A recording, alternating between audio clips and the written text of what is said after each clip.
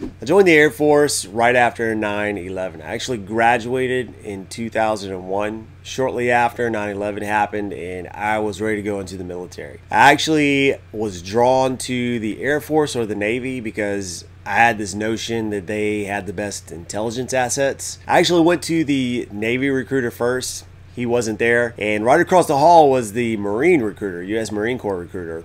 And I told him that I wanted to join the Air Force or the Navy because I thought they had the best intelligence assets. And ironically, the Marine recruiter agreed, and he said, "This is the only advice I'm going to give you." And he took a dime, he had it in his hand, and he flipped it up and it laid it on the floor. And the floor in his office was actually blue. It had blue carpet. And he said, "I want you to imagine this entire carpet is ocean, and that dime is the ship you're on. And the rest of your career is spent on that ship in the middle of the ocean." He said, "Is that how you want to spend the rest of your career?" And right then and there, I knew that I wanted to join the Air Force. So when the Air Force recruiter came in, I talked to him, and the rest is history. That's why I joined the Air Force. I've been in the Air Force total service now about 16 years, almost 17 years. However, this gets a little tricky because I served 11 years active duty, and I've been a U.S. Air Force reservist ever since. So 11 of those years were active, and the rest are on the reserve side of the house. Now, when we talk about a rank, my rank is also confusing because I'm a special agent. So technically my rank is special agent. I'm a special agent with the Air Force Office of Special Investigations. Now, our rank is masked for a couple of reasons. One is for command influence. We don't want any command influence on our investigations. So if a higher ranking officer, let's just say a colonel, let's say a colonel is the subject of an investigation and I'm talking to them, they shouldn't be able to order me to do anything or influence the way my investigation is taking me. So that's why our ranks are masked in that scenario. But also, let's think about the opposite end of the spectrum. Our ranks are also masked because if there's a brand new airman in the Air Force, let's say a female, and she wants to report a crime, if I am an O5 and she is in there talking to me, she may be intimidated and she might not tell me everything that there is. She might not tell me all the facts or the circumstances around the situation. So that's another reason why our ranks are masked, so we can actually get all the information we need without an airman feeling intimidated. The name of my job is Special Agent with Air Force Office of Special Investigations. The AFSC is 7SOX1. You can't get into OSI straight from enlisting. You actually have to be in for a while before you can get into OSI. So when I initially signed up for the Air Force, I actually signed up under the delayed entry program under another job. That was called power production. I scored really high on the mechanical side of my ASVAB. That was a job that came available. And that just means that I worked on big generators. The specialty code for that is 3EOX2. Now, once my retraining window opened, then I applied to be a special agent with Air Force OSI. The recruiting team liked me, I got picked up, and the rest is history. I didn't really know about the OSI position. I didn't know OSI even existed until I went to my first tech school. And once I got to my tech school, there's like an NDOC briefing that you have to get where they teach you all the rules. They brief you on all the rules. They tell you what you can and cannot do and all that type stuff. And I remember one of the briefers in that NDOC was an OSI agent. The guy walked in. Now remember, I just came from BMT where everyone had a sharp, crisp uniform. Everyone was clean shaven. And I've been in this briefing for hours being, killed by PowerPoint. So death by PowerPoint. This guy walks in. He doesn't have a PowerPoint presentation. He's got a beard and a suit. And he says, "Hey, I'm a special agent with OSI. I just want to tell you guys what to look out for and where you shouldn't go in this town." And he tells us that, what his job is, how he investigates crimes for the Air Force. And from that point on, I was just super intrigued with OSI, and I knew that at some point I wanted to do that. So from that point on, I knew that when my cross-training window came available, I was going to pursue OSI. When I first signed up, remember 9/11 had just happened, and I knew that because the attackers were from, Middle Eastern descent, I knew that Arabic was going to be a language that the Air Force needed, and I really wanted to be an Arabic linguist. Also, if I couldn't be an Arabic linguist, I wanted to do something in intel, the intel realm. I knew that we were going to need intelligence professionals to help track the bad guys, and we were going to need Arabic speakers to actually communicate with anyone they might catch. So that's how my mind was working back then. That's what I wanted to do. Unfortunately, I didn't score high enough on my ASVAB to get into the intelligence community, and I didn't score high enough on the D-Lab to actually get an Arabic language. So since I scored high on the mechanical side and electrical power production was going to get me into the Air Force the quickest, that's the route I took. I initially signed up for a 4-year contract. And that's really just because I have a problem with commitment. My thought process was, I'll do this for 4 years. If I don't like it, it gives me a window of opportunity to get out. In worst case scenario, they're going to teach me a skill and a trade that I can apply to the civilian sector. I'm going to get a GI Bill, and I can get my school paid for once I get out. And if I like it, then I can just, re-enlist. So what's the worst that can happen? Now, I'm not saying that's the route that everyone should go, but I can tell you it worked out great for me, because if I would have enlisted for 6 years, that retraining window to cross-train into OSI would have been extended. And I wouldn't have been, instead of retraining at 3 or applying to retrain at 3 years and some change, I would have had to wait 5 years and some change. So I'm kind of glad at this point I signed up for a 4-year commitment. They actually offered me a fat bonus. Well, when you're 19, that kind of money sounds good. I think it was about $3,500, and after taxes, that's not much, to stay, to commit for 6 years, but I actually didn't. I turned down the bonus to do 4, and now it worked out for me. So the tech school, if you will, is in Glencoe, Georgia. It's actually at the Federal Law Enforcement Training Center. It's not a tech school. It's actually the Federal Law Enforcement Training Center in Glencoe, Georgia. It's where 80 different federal agencies send their new agents to get trained. So the initial training in OSI is going to last about 5.5 months. So I remember leaving in end of January in 2007, and I graduated mid-July. And the training is broken down into 2 sections. The first section is the course that everyone comes to. All the agencies send their agents to this course. It's called BASIC, Basic Special Investigations Course. Now that's where you learn to be a federal police officer. That's where you go. You're going to learn your constitutional law, your use of force. You're going to learn your officer tactics. And then once you graduate there, if you graduate, then you get to go into your follow-on school at your respective agency. Now, all the agencies have schools at the Federal Law Enforcement Training Center. Of course, mine was Air Force OSI. So at the first school, you might be embedded with a bunch of different agencies. But once you graduate basic, you go to your respective agency training. That's where you learn how to be an Air Force OSI agent. And you learn about regulations and Air Force, how the Air Force operates, and UCMJ and things like that. Tech school was very different from a military school. Now remember, this is actually a civilian school where civilians go to learn how to be federal agents. So it was a different experience for me, and I actually liked it.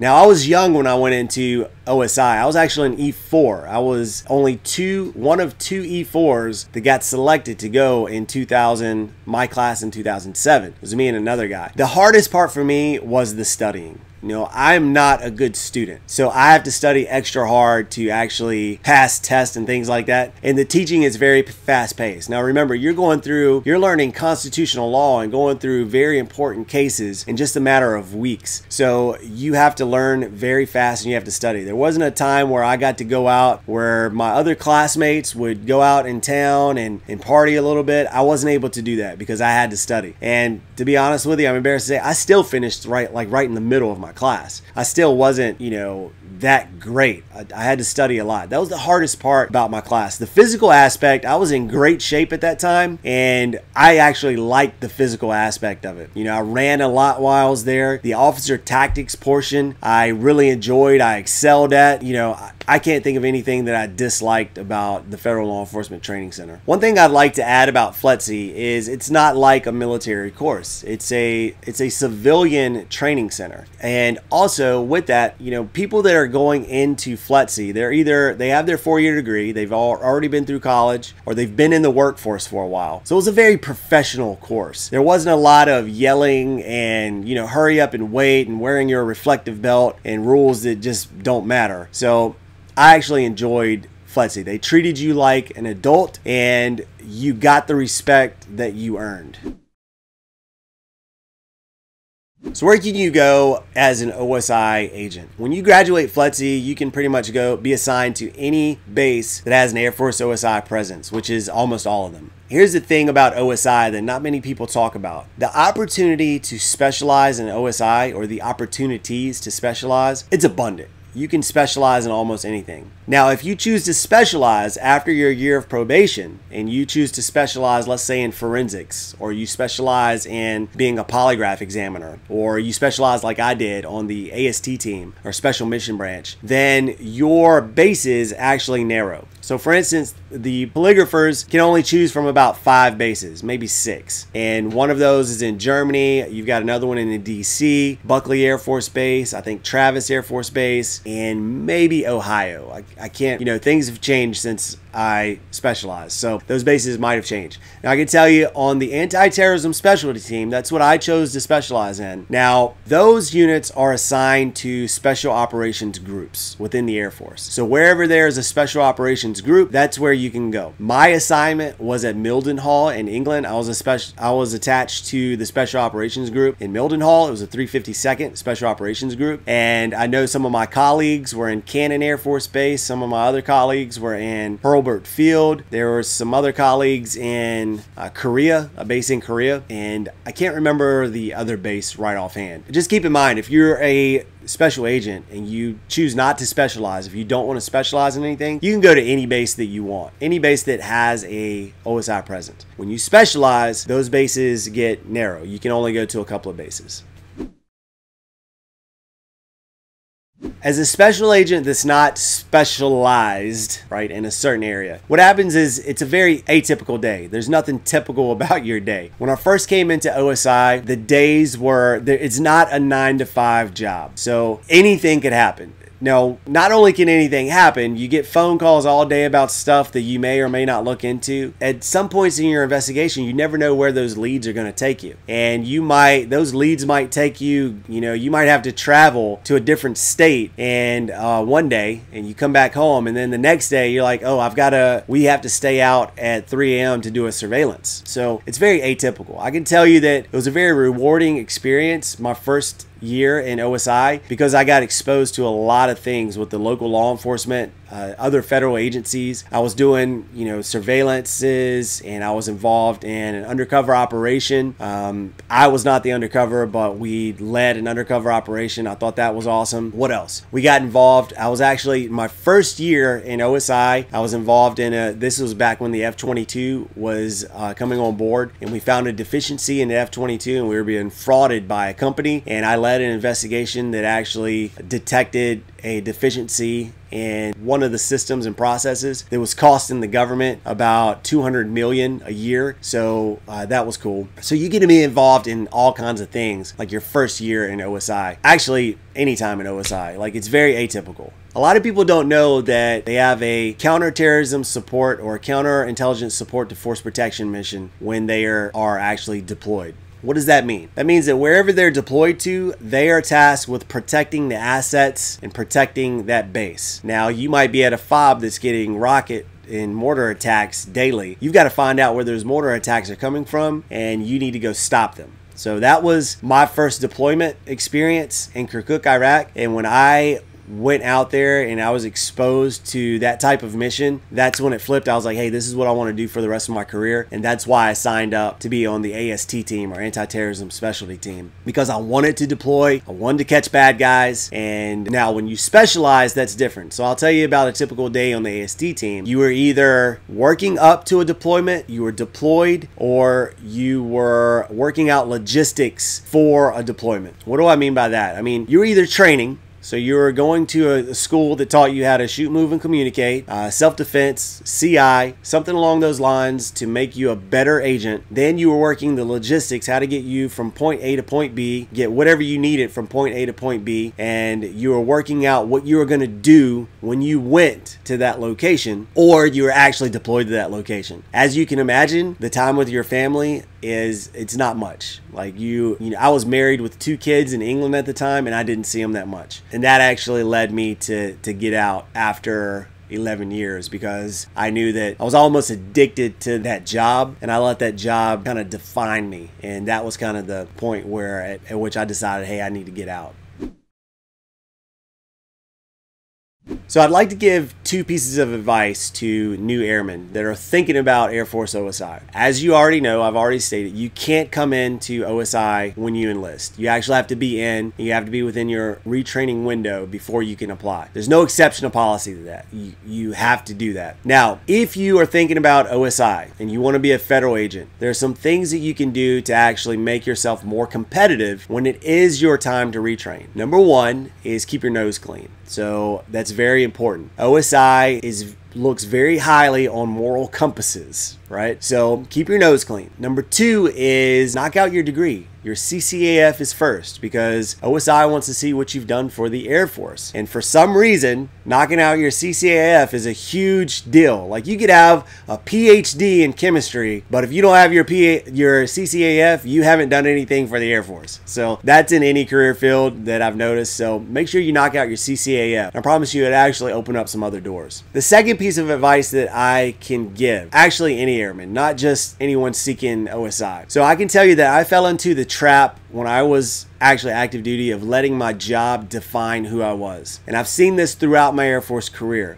People are defined by their Air Force job or their military job. And because people let their job define them, their relationships suffer. So let me go in depth with that. So instead of when people ask me, hey, who I am or what I like to do, my first answer would always go back to my job. Like, oh, I'm an AST team member. You know, that's my job. That's who I am. Instead of saying, I'm a father. I'm a father of 2 boys, great boys. I'm a husband of a wife who's been dedicated and been following me around for the last 11 years. And I also play guitar. You know, you kind of forget all about that when you let your job define who you are. So here's my advice. Don't let your job define who you are. Let your relationships and your surroundings define who you are, and let that make you a better airman at your job and not vice versa. Because it's very easy to get sucked into a trap where the only thing that you can focus on is being good at your job. Now, a personal story here, it got to the point in my career where I did love my job. It was the most rewarding job I had, being on the AST team. And I got to see some amazing places, and I got to do some work that some people can only dream of. And I actually got addicted to it. It was like a drug. I was ready, as soon as I got back home, I was ready to deploy again. I was ready to go. And my family I still had a family. I still had kids that I had to raise. I still had 2 boys that I had to, you know, teach them right from wrong, and I had to teach them how to be men. But I was addicted to traveling to these places and doing the work I was doing. So I had to look at myself in the mirror. Basically, I came home from a deployment, and my oldest kid, he was a toddler. He was afraid of me. I was all bearded up. I walked through the door. I was happy to be home and telling everybody hi, and my kid was terrified, like I was a stranger to him. And from that point on, I knew that something had to give. So that's when I decided that, hey, I need to leave active duty. I need to scale back a little bit, and I need to open up my own business. Some of the training that I received on the AST team opened up a lot of doors for me, and I was able to open up a self-defense facility from some of the training and the contacts that I met on the AST team. They helped me open up a Krav Maga training facility in a small town in Virginia, and I thought that was a great experience. Now I actually travel full-time. I sold that business and I travel full-time with my family in an RV, and we actually document our experiences through a YouTube channel. Hey, I'd be grateful if you guys check it out. You can find out how to subscribe to our YouTube channel by going to freedomcallingrv.com. That's freedomcallingrv.com. And if you have any questions about OSI, I'm sure I don't have all the answers, but I can point you in the right direction. So thanks a lot for checking out my experience with Air Force OSI.